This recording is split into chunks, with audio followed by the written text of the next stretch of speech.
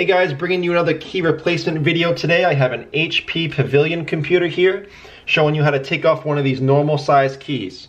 If you want to know how to take off a larger key, check the video link in the description. I'll have a video there on how to do one of the larger keys because they obviously are going to look a little, they're going to have different stuff going on under there.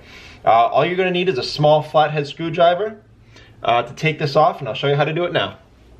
So I'm going to take my flathead screwdriver and I'm going to put it underneath my key cap, which is the top part, but I'm going to try to get it on top of the retainer clip, which is underneath here.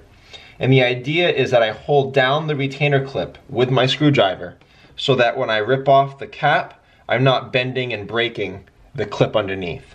So I'll do that now, and I'll show you what it looks like when I take the cap off. Okay, so that came off relatively easily, and as you can see, my screwdriver is holding down this black clip. And as you can see, it's kind of thin, and that's what I was hoping to not break when I took off your cap. So this is the way most keys are laid out. There's a rubber component in the middle that bounces up, that pushes the key cap back up after it's been pressed. You have the plastic retainer clip. It's usually made up in two parts. The inside part sits inside the outside part, and it's held in by two plastic pins on either side. And you usually have 4 metal pins toward the corners.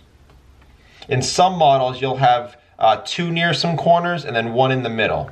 But in this one, we have the standard 4 near the edges. So I'm going to get this up by locating the metal pins closest to the edge, which are on top.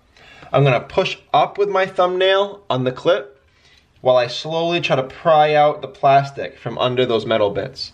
And this is where you're probably going to break it if you do. This is the touchiest part because that plastic is very thin. I'll show you what it looks like when I get it up. So I'm going to go ahead and push up.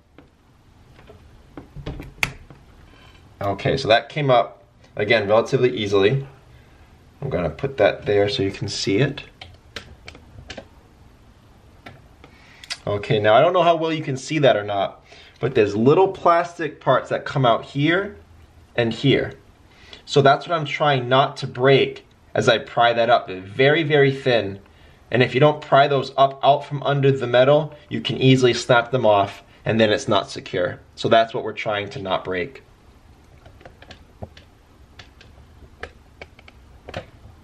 So now to get this back in, we're gonna go in reverse.